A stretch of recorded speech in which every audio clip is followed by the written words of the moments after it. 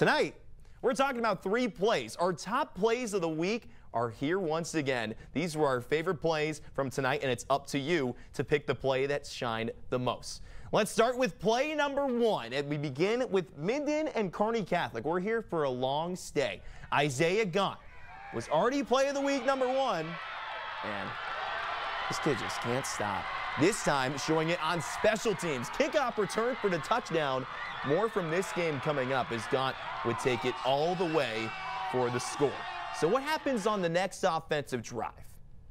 You're about to get your answer right here for play number 2. Jake Ryan under center, slings it downfield. Kade Dorzynski, why catch with 2 when you can only catch with 1? He's that dude. Another look at it because it deserves 1. Flick with the one hand, sealing it into his arms. Yeah, that's nasty. Minden would go on the win at 28-14. Play number 3, pick 6. Offense, check. Defense, check. Special teams, check. Grayson Sack goes in, but it was GICC that would fall to Bishop Neumann. So you have your voting right there, and we're going to try this again. I'm going to try this again. I will say my phone is at 1%, though. You know, you do a whole lot of texting and recaps, but you scan in on it. Yep, my phone just died. So I'm now 1 for 2 this football season.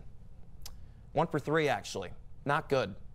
Not good. No, but hey, if your phone's not dead, you can still go vote. You can check it out on our Facebook page at NTV News. It'll be on our website after I go off the desk tonight on Sports Extra at Nebraska.tv.